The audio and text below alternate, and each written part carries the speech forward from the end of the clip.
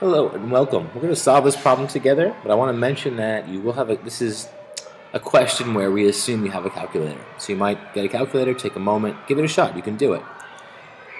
Let's start by reading it together. It says that a box contains 9 identical glass spheres that are used to make snow globes, and the spheres are tightly packed as shown below. So we have these glass spheres inside what looks like a box, and they want to know what is the total volume in cubic inches of all 9 spheres. Round your answer to the nearest tenth of a cubic inch.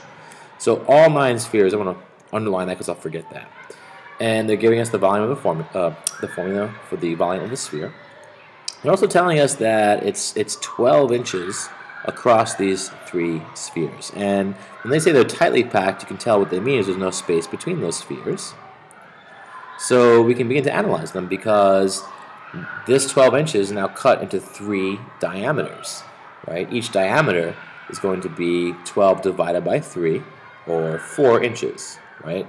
So let's break this down. The diameter of each sphere is 4. The radius is half of the diameter, which is 2.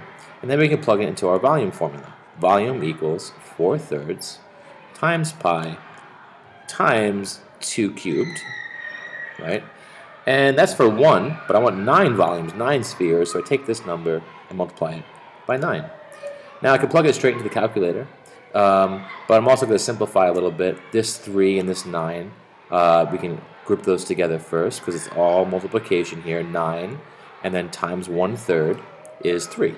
So this 3 we don't need to enter in. There's 3 here.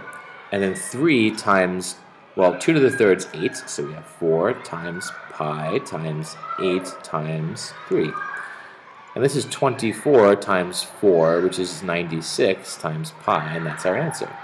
But they want the total volume in nearest tenth, so on the calculator, we can plug this in. 96, and then every calculator has a pi button somewhere, times second pi for me here. Hit enter, and now I'm going to round to the nearest tenth, 301.6. And I'm going to label it cubic inches.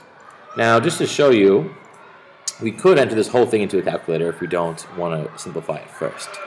Fractions, all you have to do is enter division, right? So 4 divided by 3 is 4/3. Times, I use parentheses as well. If you don't have parentheses, just do 4 divided by 3, hit enter, and then use that number, press times pi and times 8 and so forth. But we're going to enter the whole thing. Times pi times parentheses 2 to the power of 3. This is the power button right here. And I'm stuck up here in the exponent. We'll go back and delete that. Press right to get out of the exponent. And then that times 9, and we'll get the same number. Hit enter.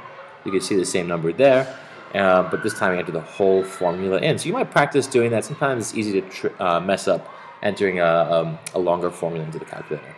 All right, I hope this helps.